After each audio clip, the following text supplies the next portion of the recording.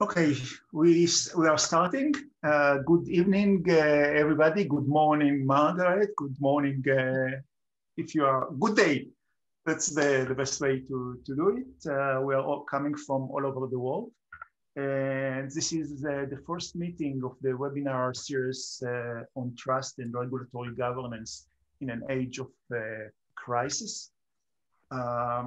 The keynote, the opening with us today is Professor Margaret Levi from Stanford University. I will present her properly in a minute. I will just say that the seminar is organized by the TiGRE project, EU 2020 project on trust and regulation in governance, and this is the first meeting, and we will have about at least 10 meetings in the coming months. Program will be available via the network, and I also provide the remaining and the subscription to our mailing list in the chat box. My name is David Levi-Faur, and I'm here on behalf of my friends. Next week, the same time, not the same times, but much earlier, is another presentation by Cohen Ferust on trust and vaccination. But today, we are lucky and grateful to have Margaret with us. Margaret Levi is Sarah Miller McCune Director of the Center for Advanced Studies in Stanford University. It's one of the centers for advanced studies, this kind of wonderful place where you can do research for a year or more, or a semester. A place that I think most of us would love to have the chance to be. She's also a professor at the Political Science Department at Stanford University. And she is the 2019 recipient of John Skite Prize. She was the head of the American Political Science Association. She is a fellow of the American Academy of Art of Sciences, but also of the American Academy of Political and Social Sciences, the American Philosophical Society, the National Academy of Sciences. She was John Simon Guggenheim Fellow, and most of all, she's one of the leaders of the community of political science and comparative political science more generally. One of the leading scholars around, and we are privileged to have you with us to talk about trustworthy government and legitimating belief. Thank you very much, Margaret. It's an honor to have you with us. Please, the floor is yours. Thank you. And thank you, David, for all the work you've done on trust and trustworthiness and in supporting this whole effort at thinking about these issues. I'm going to share my screen now, I hope. Always an iffy question, whether it shares. Okay. There we go. Okay. So I'm going to be talking, I mean, this is a very interesting time to be talking about trustworthy government and legitimacy. There are some real questions about whether legitimacy is actually in peril. These are slides mostly from the last 4 years. It's hard to find a slide of voting fraud because there doesn't really seem to be any, and it's not a public act. But clearly the whole discussion of the US election and whether or not there has been fraud has raised some real questions about confidence in government and confidence in our system. This was the demonstration by women right after the Trump inauguration. I'm just going to give you some examples here, some visual examples of where questions of trustworthiness and legitimacy come up. Black Lives Matter. And on the other side, we have, white extremists of various kinds This was in Charlottesville, who are raising other kinds of questions about their beliefs in confidence in government and its legitimacy. All of you, I'm sure, are familiar. I'm just going to run through these because all of you are familiar with these multiple surveys that have been done in the US and elsewhere about how trust in government, measured by whether the federal government does what is right just about always or most of the time. And we're seeing how this has been in decline since 1958, the year when these kinds of surveys started being taken in the US. This is just another version of that. The Pew survey people have said the public trust in the federal government is near historic lows for more than a decade. Can everybody mute?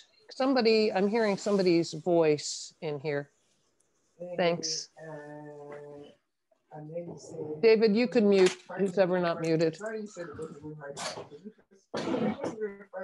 This is a graph that shows that trust in government has evaporated or has declined in many, many countries. And this is a graph showing you that the same thing is true for the media. Okay, so I'm going to build on my work and ask, I'm not actually, as some of you may know, a great fan of the surveys. I showed them because they're sort of an indicator, but I don't think they're a totally sufficient indicator of some of the concepts that I want to talk about. And so we have to delve a little deeper. And here's some of the single authored or monographs that I've done. I know that on the back of his screen, David has a book I did with Valerie, an edited book that I did with Valerie Braithwaite. You can sort of see a corner of it in his screen. But the work I'm really drawing on is from these books and from an important collaboration that I've had over several articles, particularly with Audrey Sachs, but also with Tom Tyler. And out of that work, all of this work really, we came up, this is from an article that Tom and Audrey and I did. We came up with the notion of a virtuous circle of governance, and it raises, I'm going to come back to this circle later in the talk, but it raises some very important questions about, and sort of visually shows how we think about both trustworthiness and legitimacy. The first set of the boxes, administrative competence, government performance, the circle, the oval, government effectiveness, and the rectangle, procedural justice, are all ways in which trustworthiness is thought about and measured, whether government is really trustworthy and therefore deserves, in some sense, our trust. And those things are part of what then helps to build, but they're not all that helps to build what we call value-based legitimacy or legitimating beliefs, the belief that government is in fact legitimate. And what really becomes important here, for my story at least, is behavioral-based legitimacy, compliance and non-compliance with a variety of directives from government. And if it's positive, if there is a lot of compliance or acceptance and willing behavior, then we see a positive feedback loop to government trustworthiness, which helps then to build the value-based legitimacy and the ultimate compliance. So the questions I'm going to address are what creates the circle, what breaks a circle or prevents it being created in the first place, and how do we build or reestablish a virtuous circle? David, I can't see a clock, so could you do me a favor and give me a sort of 5 minutes to go sign when I get to that point? Thanks. Okay, so what my work suggests on these questions. There's some, as I've emphasized in describing the virtuous circle, the crucial things here are beliefs and behavior. Those are really, really my key concepts. And I'm just listing here in black on all of these are concepts that I have developed or discussed in some of my work. And the three that are in red, trustworthy government, legitimating beliefs, and moral political economy, are ones that I will particularly address today. particularly the first two of those. Though I would argue that all of these things play a role in creating both trustworthy government and legitimating beliefs. I'm going to give you some stories here to just animate the concepts that I will be developing. This is from the book Consent, Dissent, and Patriotism. And part of what I looked at there was the conscription controversy in a variety of locations, but among them was Australia. And in 1919, there was a referenda, literal referenda, as well as a vote about a prime minister about conscription. And these were the pro-conscription posters, really appealing to a national sentiment about how this war is legitimate and how important it was to serve. And you can see that there is an emphasis here as well on women. Women were able to vote and voted on this referenda. This is 1919, actually 1917, sorry, at the beginning of the war. And were able to vote on this referendum and on the government. The Australian anti-conscription campaign really made it clear that they thought the war was illegitimate and that government couldn't be trusted to protect the young men, that there would be very differential treatment of the Irish, of the working class members. So it really became a class vote. It was, in fact, conscription was, in fact, defeated in this particular referendum, but it came back when the prime minister was reelected and managed to introduce it. This is the Canadian conscription vote in 1943. And you can see that there is a huge divide here. Basically, what you're seeing is the Francophone provinces, which are in orange, are voting against conscription, and the Anglophone provinces are voting for conscription. It was a real language and religious split, but what was really interesting about this case is that the Francophones, believed the war was legitimate, and they also had confidence that governments, that once they went to war, they would be treated fairly. The Francophones, on the other hand, had a history of feeling strongly discriminated against by the federal government. They were worried that the military would use only English, and the French-speaking soldiers would not even know when they were told to retreat or to do something different.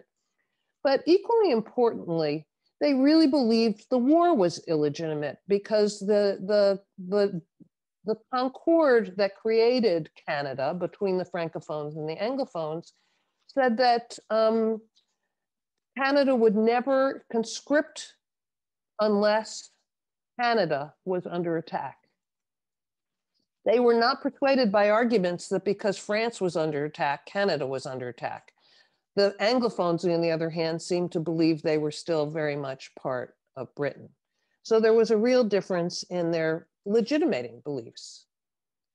Now, sometimes people misperceive what is going on. And this, I'm just showing you this as an example of a misperception and a way that can affect trust in government or the trustworthiness of government as it's perceived, and can affect even legitimating beliefs. So in the US, since the early 1990s, this only goes up to 2015, there's some question about what the events of the summer, but trends in violent crime and property crime have gone down pretty significantly in most places. And yet most people, a lot of people in the United States seem to believe that they have to worry about law and order, and that government isn't capably, and the police aren't capably protecting them. So the public perception of crime rate is at significant odds with reality. And I'm bringing that in here now because I really want to emphasize that citizen perceptions, as well as their beliefs, as about legitimacy, as well as really affect their confidence and perception of what government is doing for them. Okay, so what I want to argue is that the trust of government is really the result of an interaction between citizens and governments about something in particular. You have confidence in the government to protect you against foreign enemies, against domestic criminals, that you believe that it's building infrastructure or not. And so you have confidence in particular things, not a generalized trust of government. And government trustworthiness is often multidimensional, therefore it can be trustworthy in some regards and not in others, objectively trustworthy and differentially perceived as trustworthy in various dimensions. And citizen perceptions, as I've just shown you, can be affected by other things than reality. But one of the things I'm going to emphasize here is that for me, behavioral measures like whether people are complying with the law, whether they're willingly volunteering with military service, whether they're willingly paying taxes to the extent we can measure that, are often better than surveys and certainly are an important and additional and necessary supplement to surveys. So I really am encouraging more research and more effort to get at behavioral measures. And there's been some real progress on that in the last couple of years. So when we talk about trust of government, what are we really talking about? And I would argue that it depends on two things. The first is on actual government behavior. Is government in fact trustworthy? And I emphasize trustworthy here and the trustworthiness of government more than the trust in government.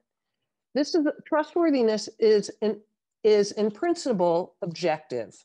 There are institutional and accountability arrangements that we can look at and that give us credible assurances that government will deliver what it promises, will inhibit free riding and has the capacity to do that government is fair and not discriminatory. That is it treating folks the same or differently? Another aspect of trustworthiness, which seems to have been lost from this slide, is competence to do those things.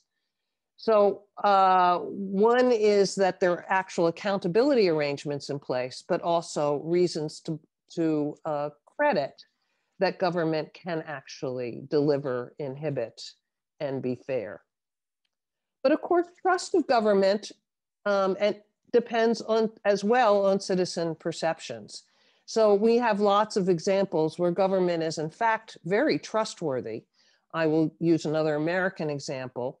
There's very little, well, I'll use the election as an example. There's very little evidence that there is any kind of widespread voter fraud in the United States ever. I mean, at least in the last decades, there was once, quite significant amount, but certainly in the last decades. But the citizen perception, I read a study yesterday that nearly 70% of Republicans do not believe that government is trustworthy in this regard, that the elections have actually been fair, and believe that there has been voter fraud. So even though there's objective trustworthiness of the electoral system, citizen perceptions are at odds with that. So what changes citizen perceptions? Well, a major part of the story, I think, is beliefs about how the world works, beliefs about what government should do. This is the argument about the moral political economy. So Thatcher and Reagan really created a huge shift in attitudes, not only in the US and Britain, but in many other countries that adopted the neoliberal framework about what government should actually be doing. So ideology and values that underlie the framework of government's responsibilities and obligations do change. And as I've said several times now, that's often disconnected from what's really happening. So I should go back to beliefs about how the world works and explain what that means a little more. So one of the things that I learned in writing a book with John Alquist called In the Interest of Others, we studied a series of unions as a way of looking at, as it were, mini governments. And one of the things that was very important there in creating not just legitimacy of what the union was doing and its choices, and not only trust in and confidence in the leadership of the union, but what also created a belief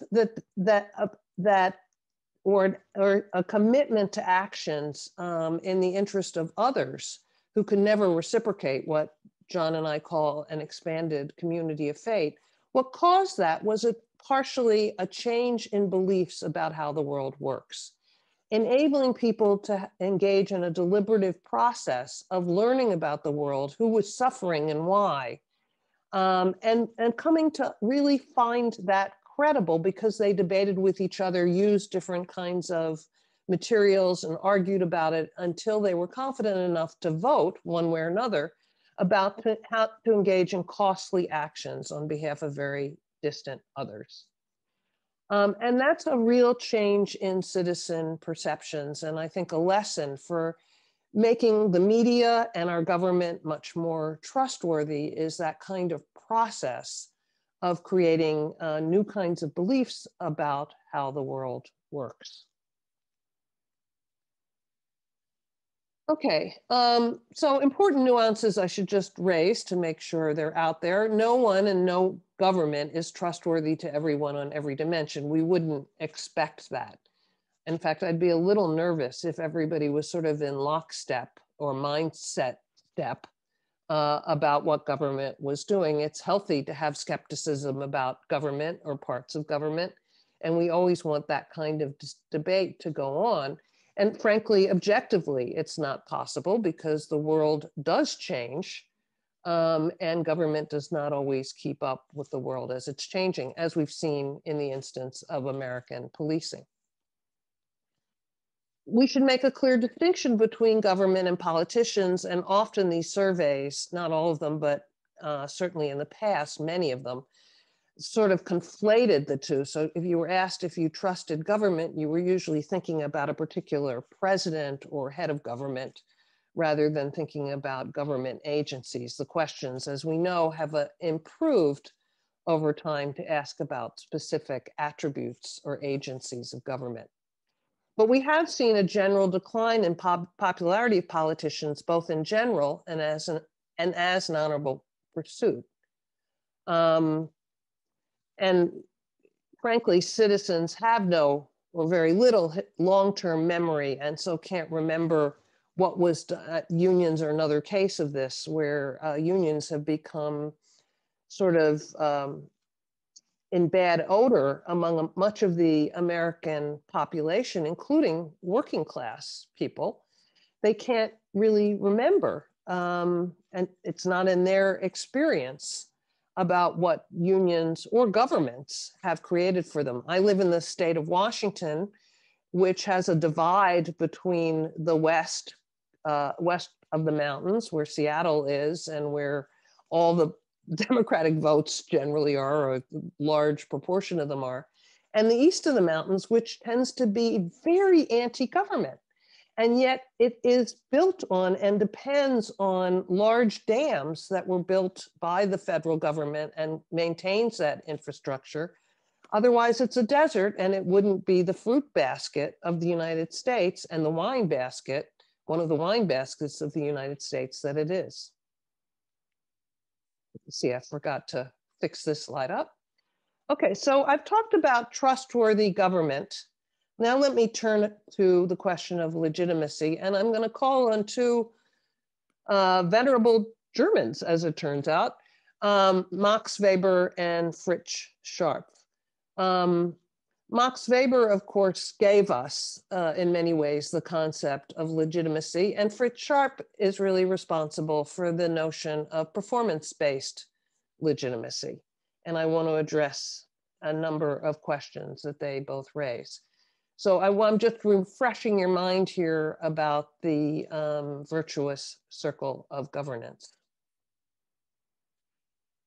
This is the study that this is from the study that Audrey Sachs and I did using data from the Afrobarometer survey, which also included behavioral data and structural data. It showed us where various police stations, hospitals, health centers, et cetera, roads existed. As well as had some information about what people were actually doing in those areas. So it combined the survey data with some other kinds of data, which I think make it particularly strong. And you can see that this lets us know something about what increases legitimating beliefs in terms of people being willing to pay taxes. Overall perceptions of government clearly raise that, government's meeting the fiscal contract. All of these are positive until you get to food security, which is right on the line. This is from some work by Blinkhoffer and his colleagues. And this is all Iraqi provinces. And I'm showing this as a counter example in a way, because what this data showed, which was largely a survey, but it showed that it's sort of a U-shaped curve, at least in these regions, about the satisfaction with government performance of services and the willingness to pay for improvements, another kind of behavioral measure, but this is obviously done in a survey, so it's a legitimating belief that takes the form of willingness to pay. So they don't quite understand why it went this way, but I think that's an interesting example that we should think about. Okay, what is a legitimate government? Well, I want to emphasize that it's different. It has a different set of attributes than trustworthiness, though it may or may not build on trustworthiness, probably does. It appeals to, when we talk about legitimacy, we're talking about widely accepted justifications for the selection and maintenance of government. And we're talking about upholding values around which there is considerable consensus. We're talking about shared values. Those don't have to be in trustworthiness. Trustworthiness has to do with competence and with accountability, with performance to some extent.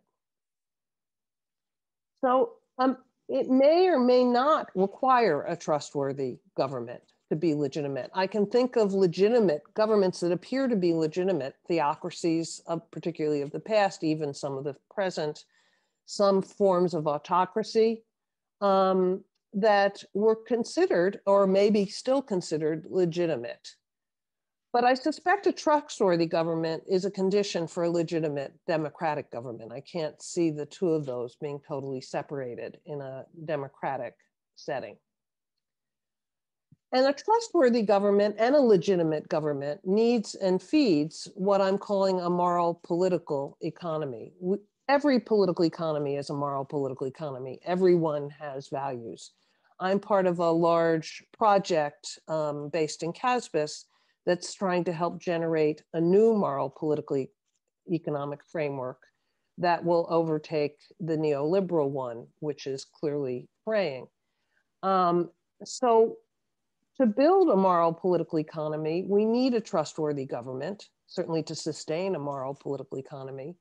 And we need the perception that it is a legitimate, both framework and government. So this means that the reciprocal obligations among citizens, governments, firms, workers, NGOs, religious institutions, et cetera, are recognized and shared. So where does compliance come back into all of this? What I'm arguing here, and argued in a paper that I did last year in Nomos, If an individual believes government is untrustworthy and illegitimate, she will comply only if coerced. If an individual believes government is trustworthy, she will comply if she believes government will ensure others will comply, if it can solve the free rider problem sufficiently. Otherwise, why would you comply even if you think it's trustworthy? If an individual believes government is trustworthy and legitimate, she will comply without coercion and without assurance of others complying. And that's what we sort of want to achieve, though we do want free riding to be reined in. We don't want anybody to be a sucker in this case. But the big question is, how do we tell when compliance is for one reason or another? And what I did in that Nomos paper and what I've only achieved so far is raising that question rather than answering it. So let me conclude. I think I'm well in time, so we have lots of time for discussion. Trustworthy government. Yeah. Well, I'm going to.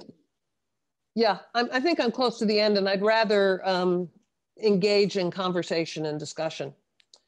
Trustworthiness of government is contingent on the amount, quality, and fairness of goods and services supplied. So, performance, but I think that's as much about trustworthiness as about legitimacy, or more so. Expectations that people have of government and its accountability and its competence. Legitimacy is fragile. Trustworthiness is perhaps necessary, but not always a sufficient condition. What's really crucial is shared values, which are regularly reaffirmed and reestablished. This is not a static problem. To create and sustain legitimacy requires lots of work. And there are multiple forms and sources of breakdown. Regimes can fall, so leaders can be a problem, as several of our countries recognize, in terms of undermining legitimacy of various agencies, as well as trustworthiness, their actual trustworthiness and the trust in them. And divisions in population. The Civil War in the United States is clearly a case of the breakdown in legitimacy among populations, but there are many throughout history. And I would argue, finally, that both trustworthiness and legitimacy is most likely in an accepted moral and shared understanding of a moral political economy. So I'm going to stop there and would love your feedback and questions. Thank you very much, Margaret. I will give you few minutes to read the chat comments there. And while you are reading and maybe taking some of the questions or asking some of the people to go and to introduce themselves and question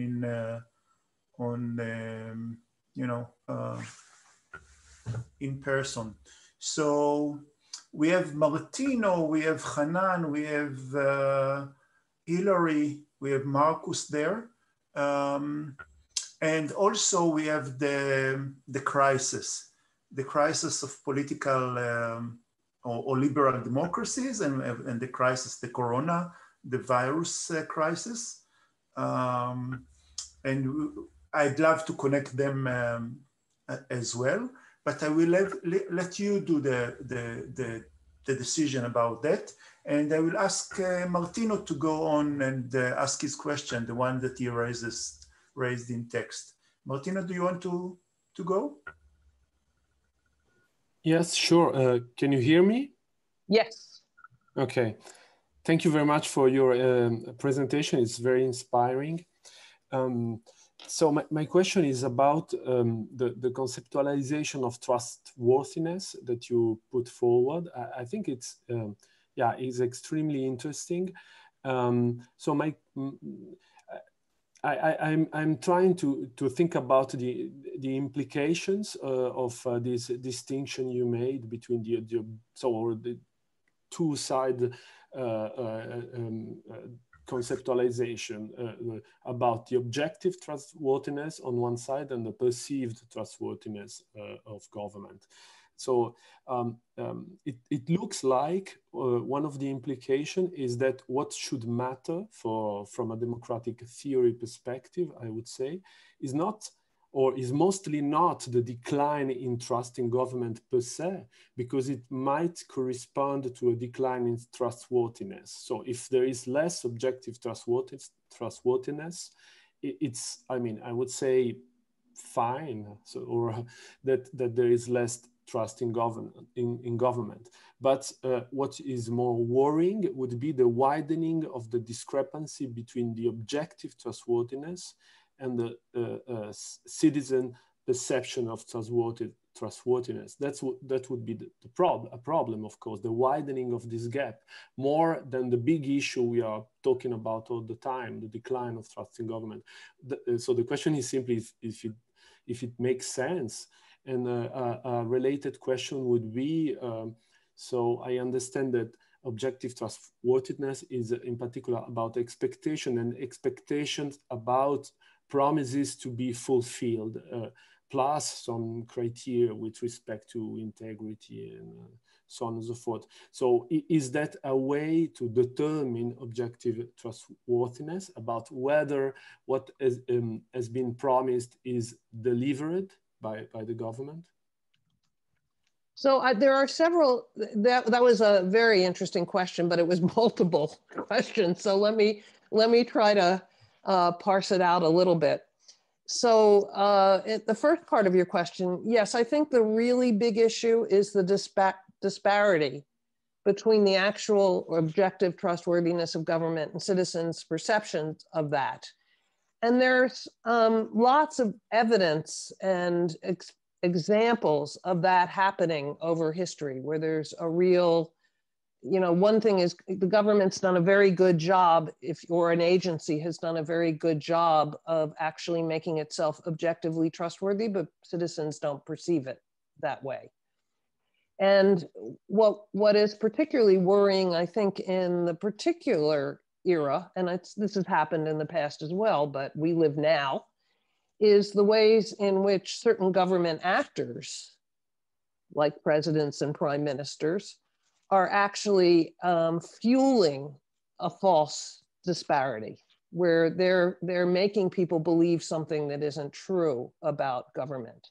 So that, yes, that is a deep concern in terms of that. The second part of your, and I think that's that's how we've got to start looking at that more. So that's where I'm not so happy with the surveys, because they're useful if we then put them in connection with certain features of government, and then start trying to tease out why those disparities are occurring, or why the confluence occurs. And it can happen the other way too. I mean, people can have confidence in certain government agencies that they shouldn't. So we've also got to look at it from that direction. Then the second part of your question, you might have to repeat that. Yeah, sorry, it was just about the way to assess or to operationalize this objective trustworthiness. I think that a part of the way you can operationalize it is about the extent to which what is promised is actually delivered. Is this correct? But then there are other criteria, like, I don't know, the integrity of government. Well, there's also something I didn't emphasize adequately in this particular presentation, so this gives me a chance to raise it, though. Thank you for that, Martino. I'm looking at where your picture is in my screen, so I don't know what I'm actually looking at. Is that it's not just performance, it's also procedural justice, however it's defined in that particular period.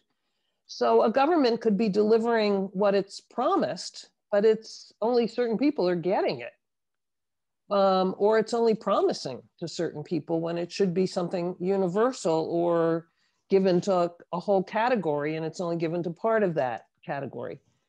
So I think that procedural justice is equally important with performance as a measure of objective trustworthiness.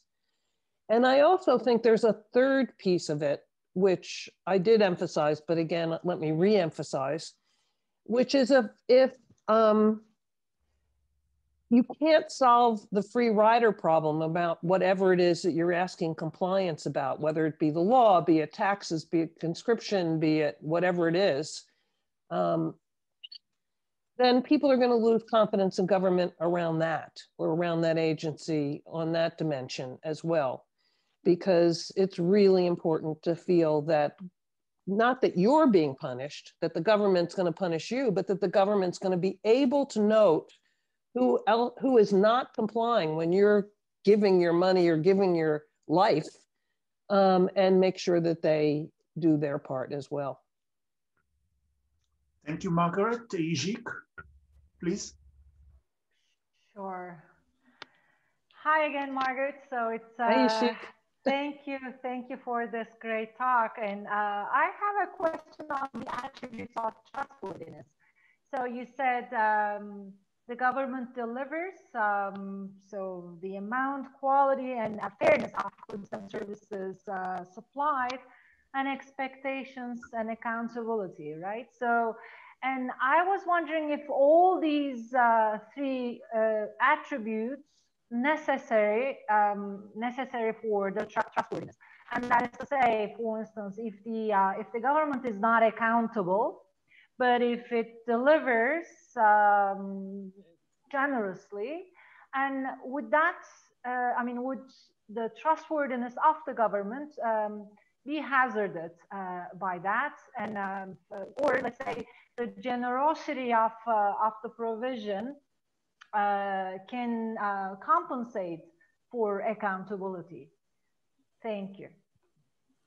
That's a great question, and it makes me realize some of the scope conditions here for what I'm saying. I think that trustworthy government anywhere requires the three things that I said to Martino about performance, about procedural justice by whatever the standards are of the day and of the place. So it's quite variable, obviously, across place and time. And the third being the capacity of government to locate and punish free riders. I think those three things are necessary for trustworthiness everywhere. Those three things I said at the end, and I should have added procedural justice in there as well, are the important conditions for democratic trustworthiness. So I'm not sure I think governments often have proven themselves to be trustworthy that aren't democratic and aren't held accountable because they provide the bread and circuses. They provide the goods that they have promised, but they aren't necessarily held accountable in any way. So I think it was a good question. It's about, I think there's a scope condition here for democracies that really is about accountability. Okay, thanks. I'd like to invite Jonathan and Oliver and Libby, but please do it,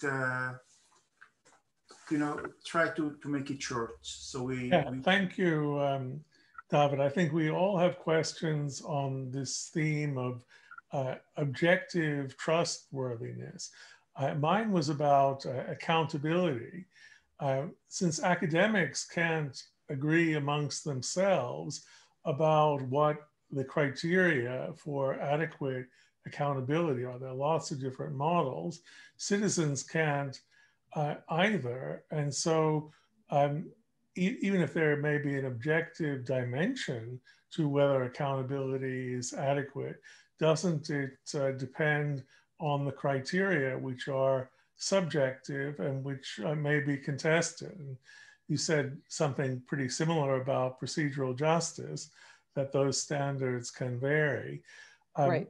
One could even ask about performance. So the question is, how far can an attempt really to ground the objective trustworthiness of government take us in the face of disagreement about the criteria?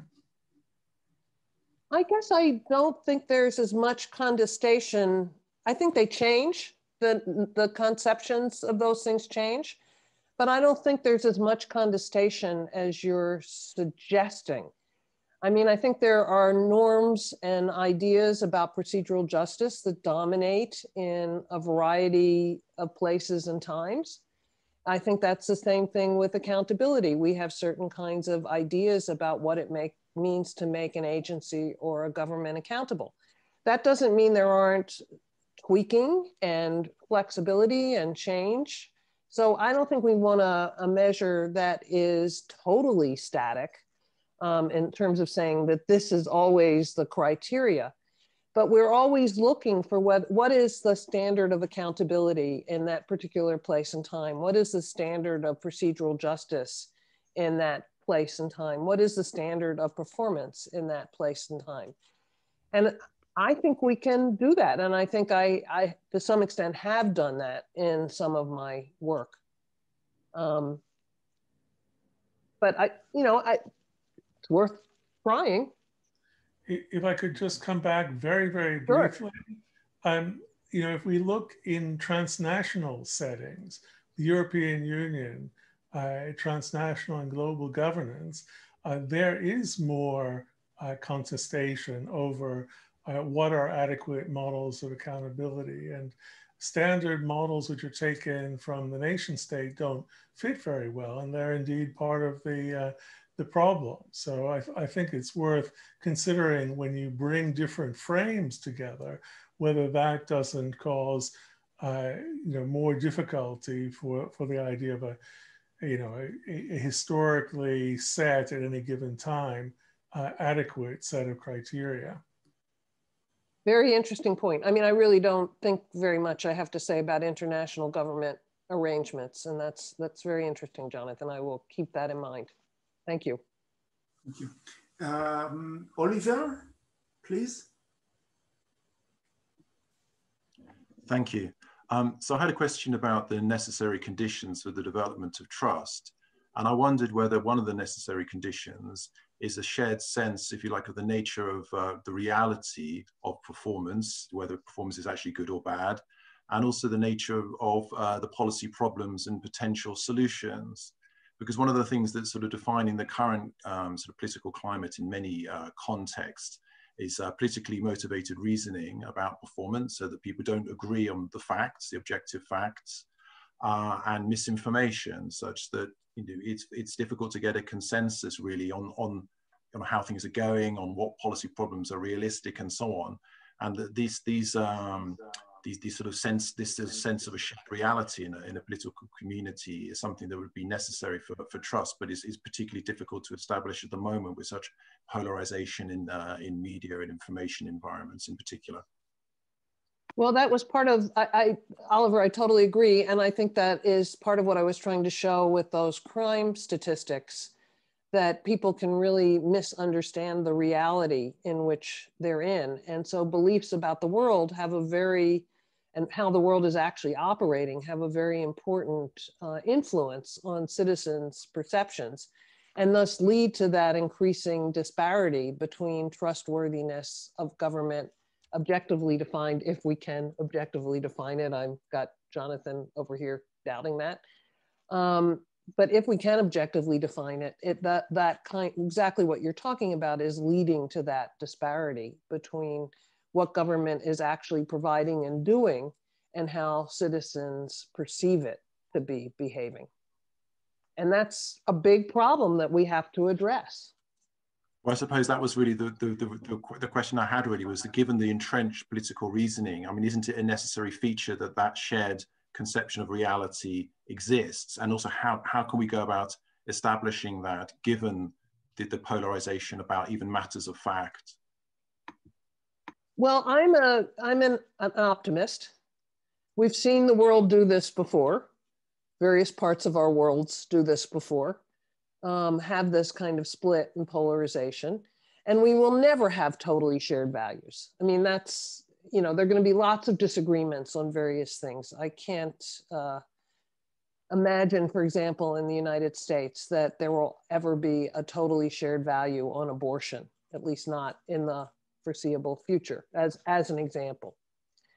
That's a different kind of value than the one you're talking about, different kind of reality than the one you're talking about, but still an indicator of the kind of polarization. But I do think that if we can, in fact, build a new moral, political, economic framework, that it is possible that's built around some common values. And there are lots of common values in the United States and in many other polarized communities, in Canada, others, Israel, that we could really rebuild based on those common values and really build a better structure. I mean, I think we all feel that we should be given equal consideration politically. We all want certain kinds of liberties and rights. So I think there's a bunch of things we can build on, but we need to really build that framework. And that's what I've been spending a lot of my time on. And it's not an easy problem, but it's one and a lot of other people are working on the, you know, related issues.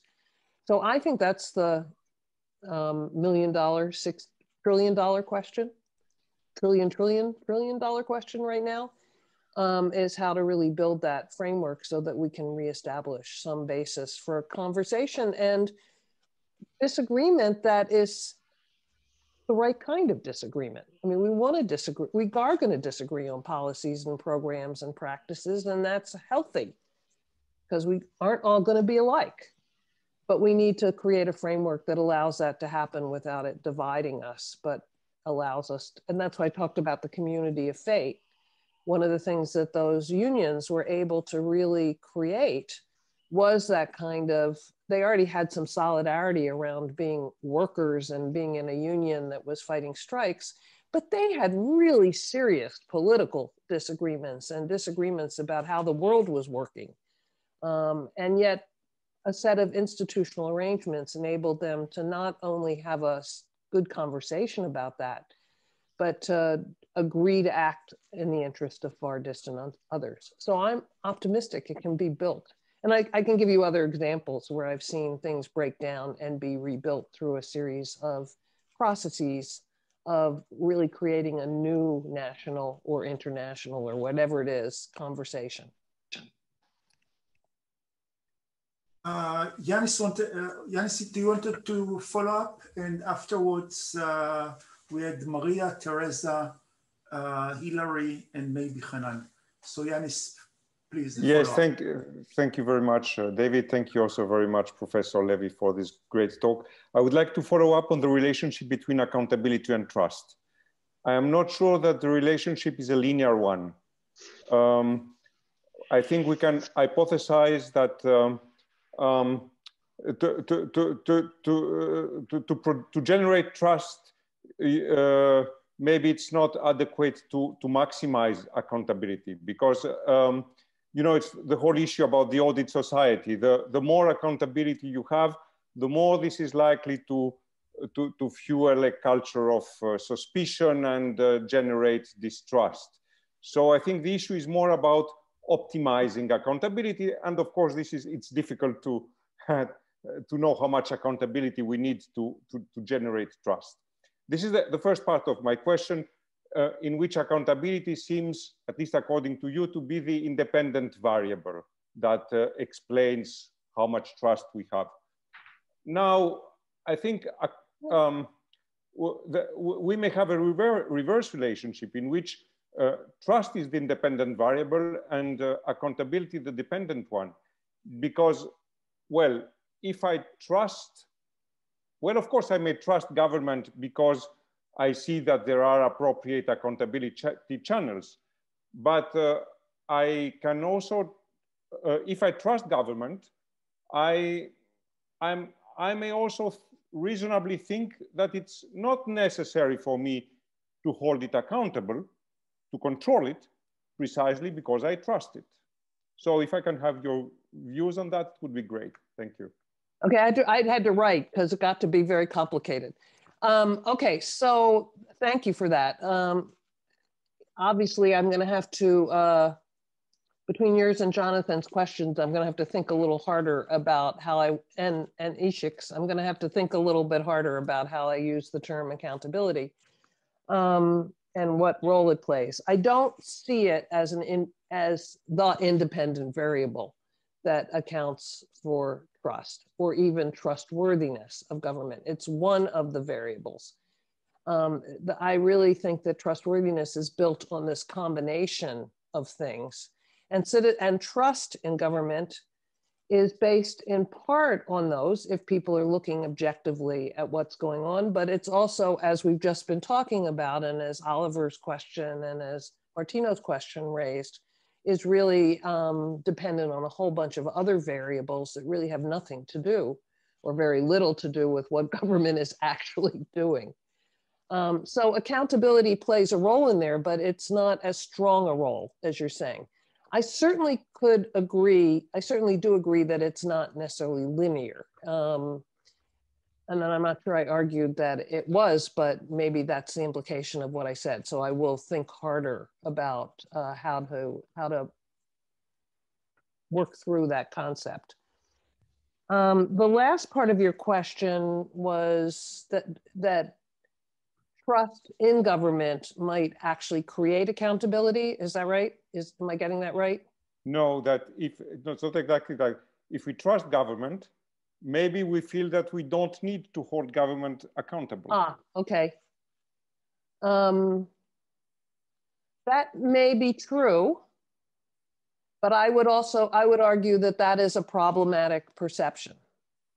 That we actually, if government is objectively trustworthy, it should be accountable. That is part of what it means to be a trustworthy government or agency. It worries me if citizens don't care if it's accountable. Yes, they could trust it.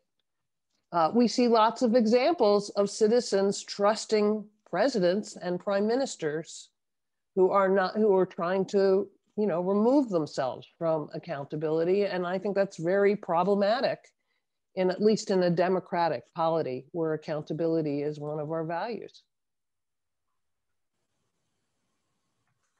Thank you, Margaret.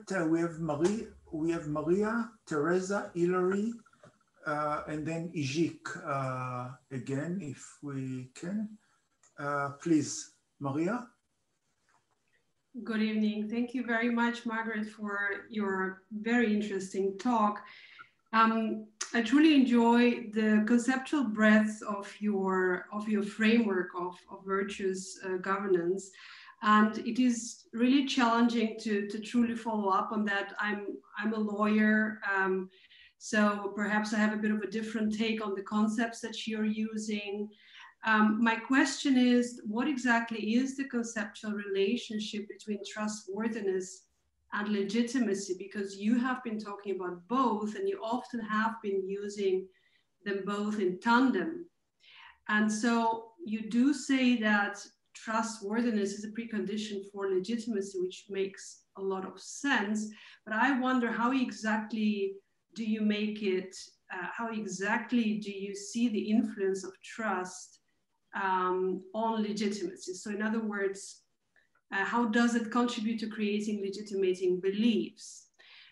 So in a democracy, I usually would understand legitimacy and legitimating belief as being what we can expect that they would be formed if there is a democratic process in place, and if we take output legitimacy, if there is good outcome that the government is producing.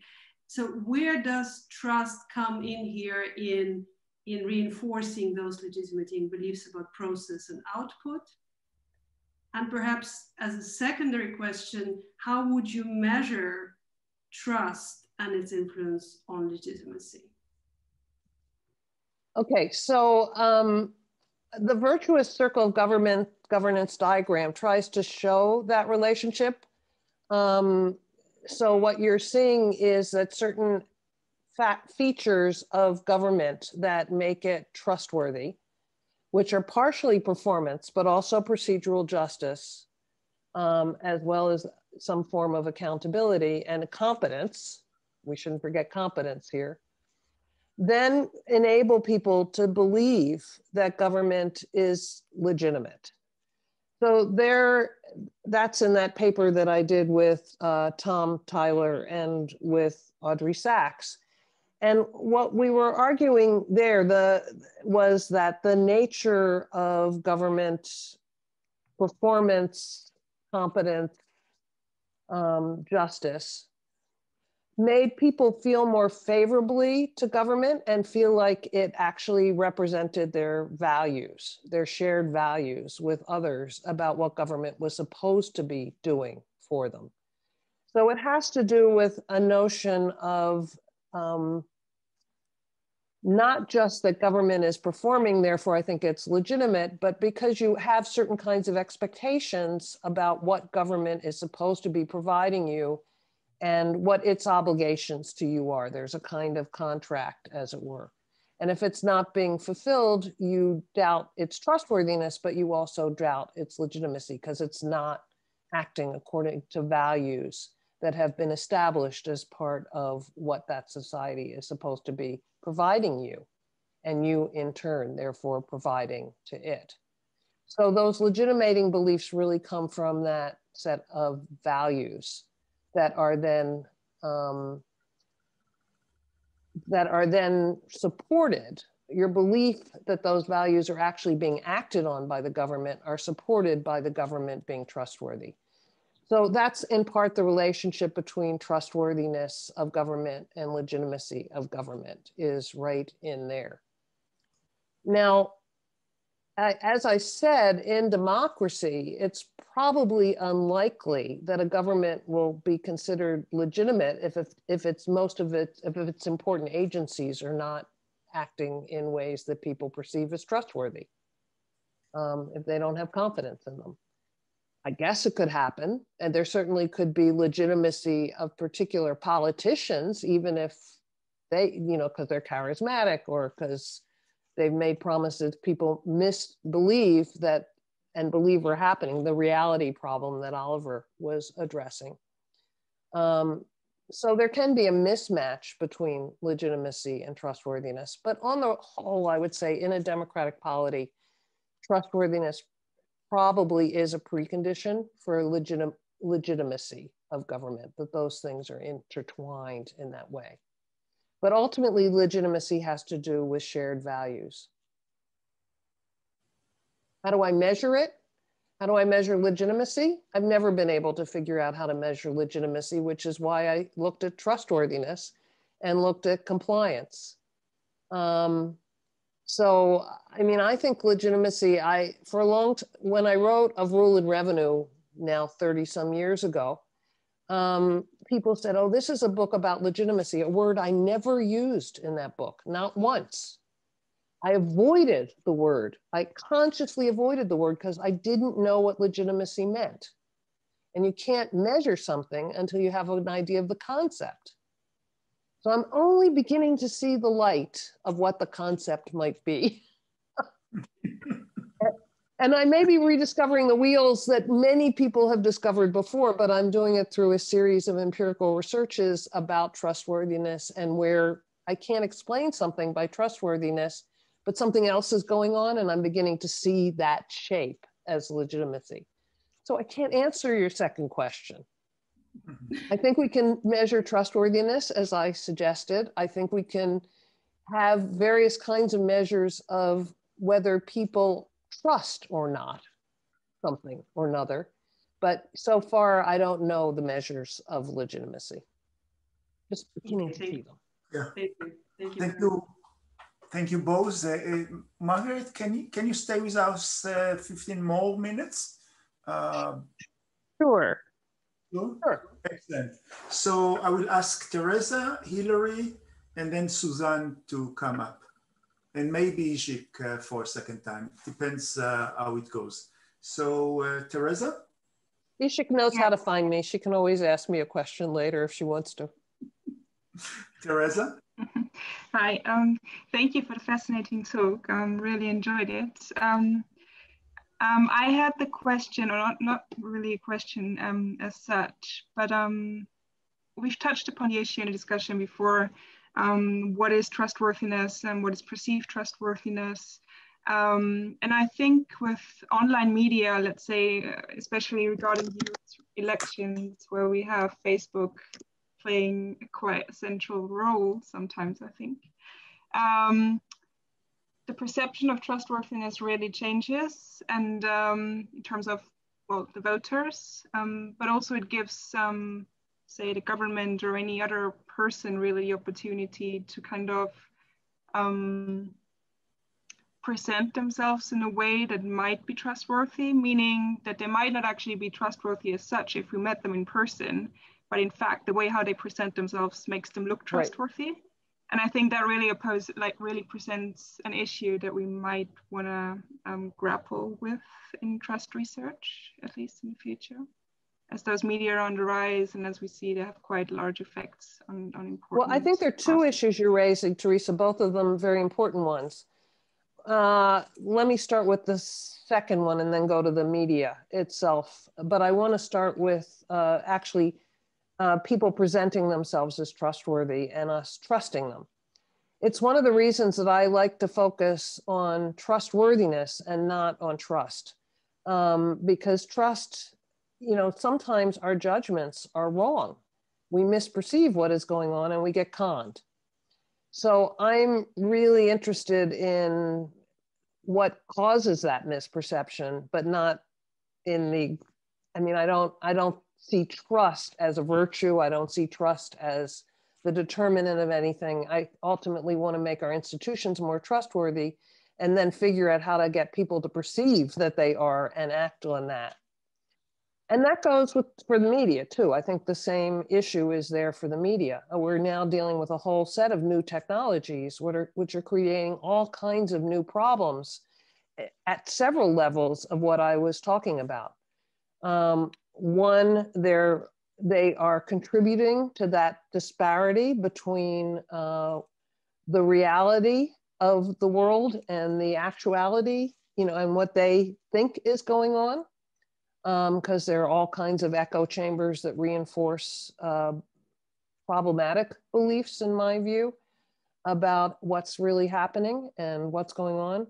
And we don't yet know how to handle that. There are all kinds of experiments going on in some of the big technology companies. There's a lot of great research going on. I'm on the board of a journal, that PNAS, which is dealing with a lot of articles coming in, trying to figure out strategies for changing that distance and that misperception, and understanding how the misperceptions are created. So I think there's a lot. I think that's a really important area for trust researchers to go into, because I think it's a really big. We need to solve that problem. We need to understand the problem and what's really happening in that domain, and we need to solve it. Thank you. Hilary, are you with us? Is that responsive? Sorry. Yes. Okay, yes, good. Hello, Margaret. Thank you. My name is Hilary Sutcliffe. I run a not-for-profit in the UK, and we've been looking for the last year or so on trust and tech governance. So quite narrow, and your work's included in our report that's coming up soon. Wanted to ask you a question of, we've concluded, as you do, that actually being trustworthy, providing evidence of trustworthiness, let's just start there, we've come to the conclusion that what we've found as drivers of trust, that are competence and good intent, but also we're looking at what we're calling values drivers of trust, which is integrity, openness, fairness, inclusion, and just that sort of, there are things that trustworthy people do, and there are things that, as we found with both of our, countries in terms of elections and COVID response, when trustworthiness is not there, I'm ticking them off. I'm ticking them off every single time I open the newspaper. And you talked about these collective values. Now, I don't see this as values as such, but I see them as, we're calling them trust drivers. Do you think there are a sort of a fairly finite number of those that we can look at? Yes, I think there are. And that's part of what I've been trying to drive at in thinking about what constitutes trustworthiness. And I'm not so much looking at what constitutes a trustworthy individual as what constitutes a trustworthy organization or government agency or government itself. So I do think that the trust drivers are many of the things that you just listed. Integrity is the one that, you know, seems more of an individual attribute than, but certainly the fact that if an agency isn't honest in some way, I mean, if it's corrupt or fraudulent in some sense, that's a sign of integrity in an institutional domain. So yes, I agree. We're putting impartiality and some of the accountability things in the integrity box, but it's, as you say, you've got to squish them somewhere. Thank you. Yeah, yeah, good effort. I would look forward to seeing the report. I'd love to send it you. Please. Thank you very much. Suzanne, technology again, please. Suzanne. So maybe I ask her a question. Yeah, maybe I will ask her a question. I think the question was, what is the impact of new technologies on trust and legitimacy of government? Does it change the setting? Does it change only the setting, or create a new environment for trust and legitimacy? I think I'm representing your question. Well, I partially answered some of that question in responding to Teresa. As you know, David, I've been looking at questions of trust and trustworthiness in a sense historically. So I've been going back, I mean, my first of Rule and Revenue looks from ancient Rome to more or less contemporary Australia. And I've looked at 200 years of history in consent, dissent, and patriotism. And in other cases, looked at other historical examples. So my model is really trying to draw on a fairly, I mean, nothing's totally universal. As I said, the standards change. What is the content of the standards change. So there are always some things that are at play. And I think that's the same thing with the new technologies. I don't think that changes the world in that sense. I think it's just that we have to accommodate the kinds of pressures that technology creates on citizens' perceptions and the kinds of agencies that we need to regulate various kinds of technologies. So we have to think about new things that we need to make trustworthy, but that doesn't change the fundamental conceptualization of the problem. And yeah, I see what you mean. I see what you mean. Let me just ask, did I miss someone who wants to ask the last question? Please come and raise your voice. Feel free to ask the last question. If not, I will let you go to the rest of your busy schedule, and I would love to thank you very much for insightful presentation, an overview of your contribution over the years, some things that we will take and digest for the coming months. And so thank you very much, Margaret. It was and thank you for having me. This was a great pleasure. And thanks to all of you who asked questions. And I'm not hard to find. So if you have further questions or ideas or suggestions, as several of you did, I'm always happy to take them on. This is a never-ending process as far as I can tell. Thank you. Thank you very much, Margaret.